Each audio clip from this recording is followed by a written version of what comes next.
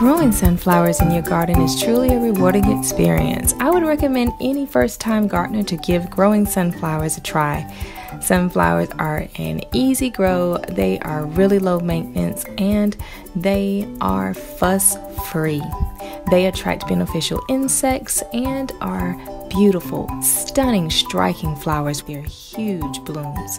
Sunflowers make excellent cut flowers, so if you're interested in starting a cut flower garden, I would definitely say give growing sunflowers a try.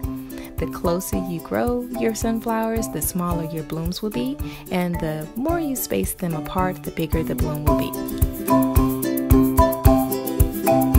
I've amended my soil and I have a well-tilled area for my sunflowers to be planted in, and within days my little sunflower seedlings have emerged from the ground. So once your little seedlings have emerged, make sure you give them water.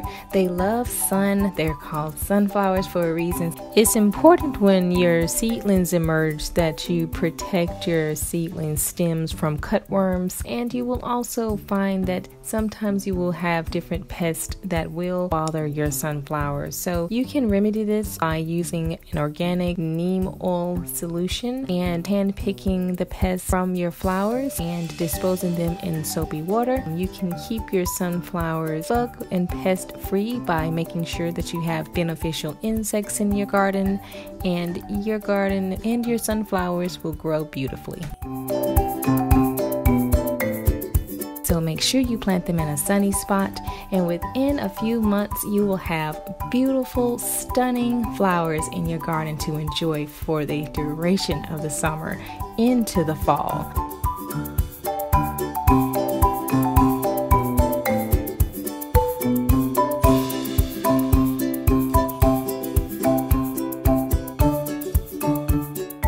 I never thought I would like sunflowers until I grew them myself from seed and into my garden, and now I want all types of sunflowers. And sunflowers come in many colors, so if yellow is not your color of choice, they come in deep wines and burgundies and reds and oranges. There are so many beautiful sunflowers to choose from. You can never get bored of them.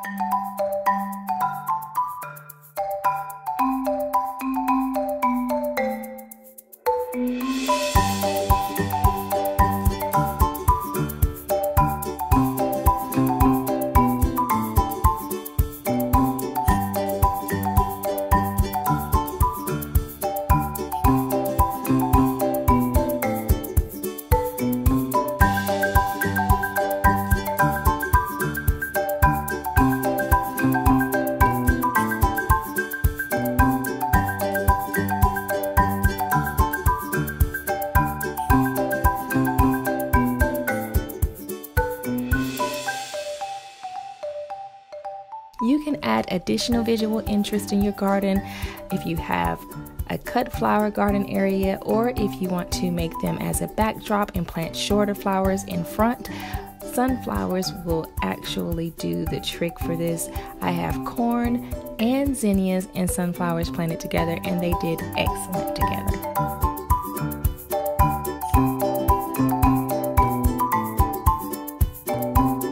Larger flower heads on sunflowers make an excellent snack for birds and an excellent snack for you. After your sunflower heads have fully developed and dried, you can harvest their seeds and you can eat them as snacks from your garden.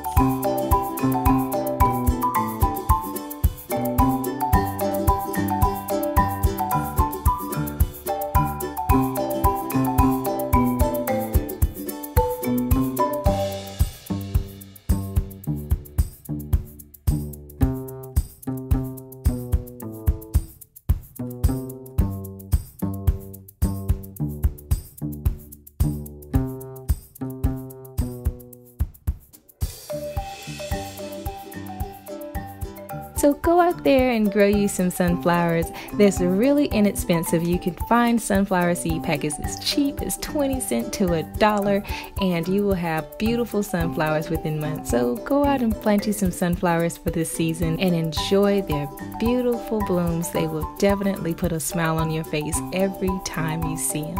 Alright guys, I hope you enjoyed this video. Make sure you give this video a thumbs up if you like it, and I hope you do. Subscribe if you're new, and I will see you on the next video. Bye.